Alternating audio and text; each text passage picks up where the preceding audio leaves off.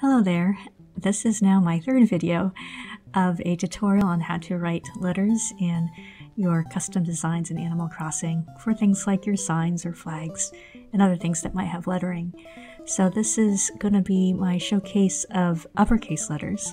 Again, one of the boring ones, so if this is your first one of the three videos, please do catch the first one, which really shows the colors I pick and a basic strategy for making letters. I decided to make a second video which had all my lowercase letters, and now this third video of the uppercase letters in case anyone wanted to use the designs I make as a reference. But please feel free to make your letters however you like. This is just for an idea. So what I've done is gotten the same coloring from the previous videos, and kind of keeping things consistent. So again, I have that dark red background and this dark purple as a shading, or not as a shading, as sort of a shaping color, and then this light pink as the actual letter color, and a couple of different shades of that light pink that's darker to help make more definition for at least some of the letters. The capital letters I've discovered can be done in a whole different set of ways. I'm just going to show you a few that I do, but of course, as I mentioned, this is a type of approach that you can customize to however you like, and so you can make some very different letters based on your own preference, and I think that's great. So let's start with an A. This is a very basic A, what you would do normally for pixel art. And as you can see, it's really pointy. So if you want, you could try to soften it by adding this darker shaping color to one of these corners, and it does soften it a little. I actually like to make my A a little lopsided, so I will actually make it like this. And then what I'll do is I'll take that dark purple shaping color out of the corner to round out or smooth out that notch that was there, and then soften this edge a bit by adding that dark color to the corner. So it looks a little lopsided, but I don't know, I think it looks fuller, so that's how I do it. Let's go ahead and do the B. I've already done the B for you in the first video. This is the one that's a little bit tougher, and if you come up with better ideas than this, I'm all ears.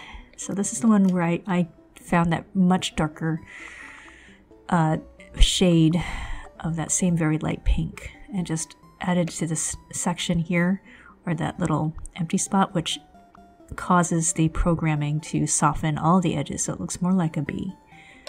And I'll take this dark purple, add one to each corner here, again to soften, actually add it to the corners on the right here to soften the roundedness of the B. See, a little bit more straightforward, which is nice. So again, looks kind of blocky here, but I take this dark purple as, again, I call it a shaping color, although I'm sure there are other names you could use. Just add one to each corner to round out the sharpness of those corners. Now let's work on the D. As I mentioned in my earlier video, I like to make my letters 5 squares tall and 3 squares wide for the most part, although there are some exceptions, particularly with the lowercase letters. But obviously with some of these other capital letters, you can actually make them wider if you like, and add flourishes. What I've done is I made the D as one big large circle or square, and I'm shaping the corners here with the dark purple on the end. And that's how I make the D. The D.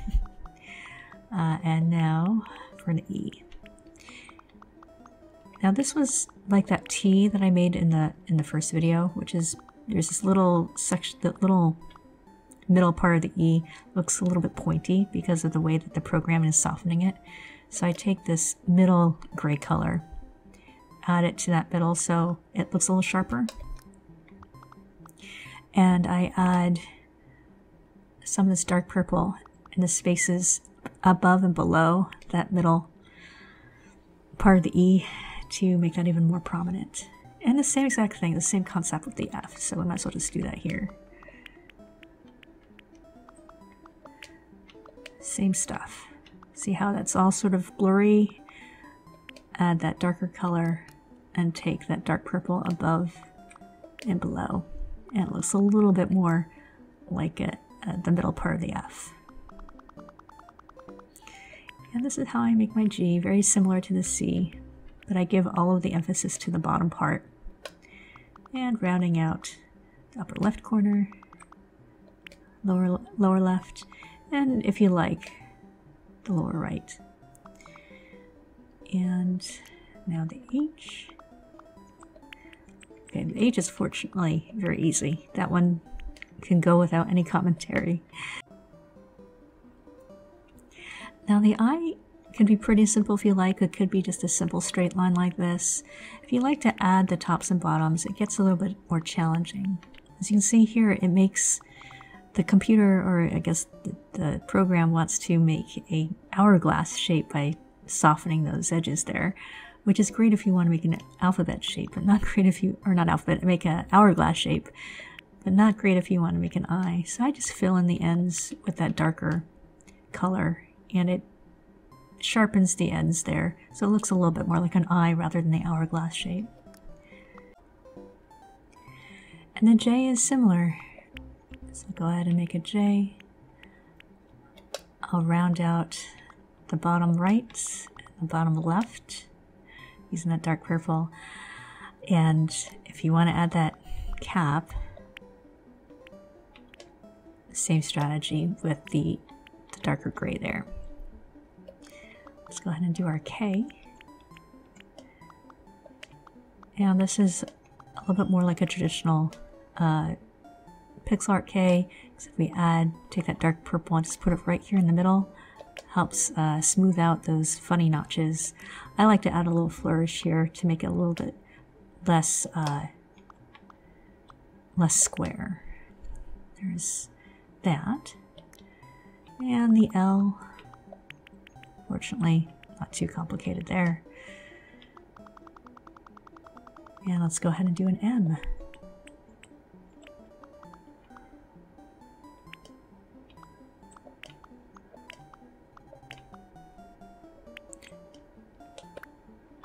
Again, another one of those letters that are going to make or be the exception, where it's not 3 across because it's the wider letter.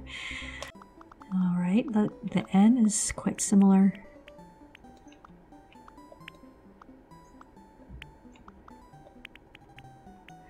This one ends up being 4 across. And what I'll do is I'll pick one of these notches to add my shaping color dark purple to smooth that out. So it's a little bit more connected. And fortunately the O is what you would expect it to be. So taking that dark purple on each corner to round that out so it doesn't look like a square, and you've got your O, which is nice. And the P, very similar. Again, now taking that purple and rounding out these edges here on the right. The Q is also fairly straightforward here.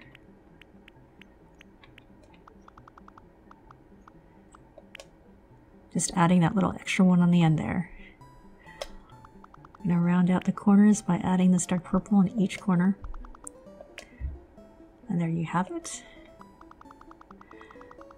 Now the R is going to be like the B, where it has a funny look to it.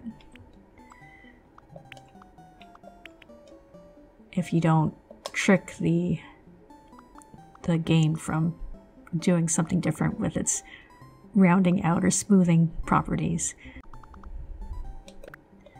So again, taking this dark gray and putting it right in the center here, and taking the dark purple and rounding out at least that corner there. Now the S, fortunately the uppercase S is a lot easier than the lowercase s. It's just a matter of softening some of those edges. So there's the dark purple again. One on this corner, one on this corner, one on that corner, one on that corner. Now the T is the same problem that you had with the uppercase I. It looks like a funny shape, kind of like it's like kind of a rounded, I guess half of an hourglass. just use the other color for the top and it sharpens that out a bit. U, again, is what you would expect. And I know that these are still, even though I'm able to round out the corners, these all still look a little blocky or block-like. So if you wanted to, you could put flourishes on things, you know, add a little bit here if you like. For example. But whatever you like. This is just a sort of set of ideas. I think the V is sort of similar. So let's do the dark purple. I'll add one to one of these corners again so the point doesn't look quite as pointy. And if you like, adding a flourish to the V on one end or the other. Makes it a little less blocky. Okay, so let's go on to the next to do the last few letters.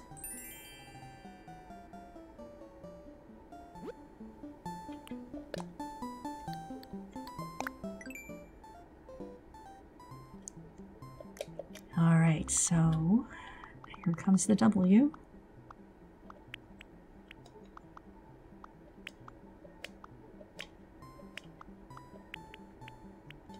I'll add just another one in the middle here.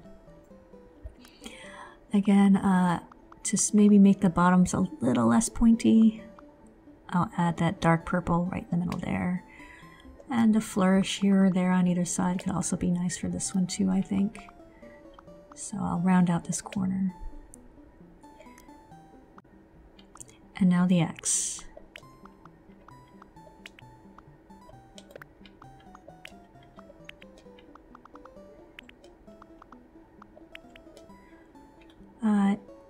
It does look, again, in my mind a little blocky, so I'll sometimes add a flourish to this one as well, on either side.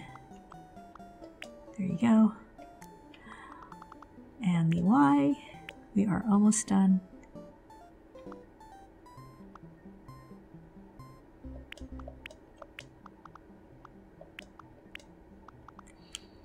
Again, another one that could benefit from a flourish here or there. Oops, here it is. Finally, the Z.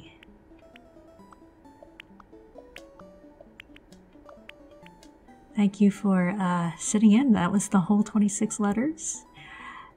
Let's go ahead and put them out on display so you can see them as to how they would look on your pattern out in the real Animal Crossing life world here.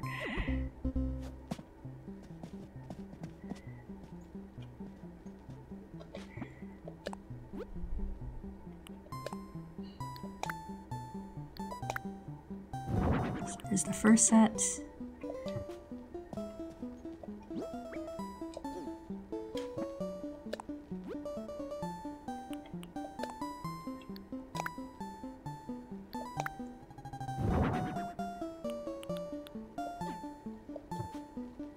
I'm going to push this over so you can see it a little bit closer.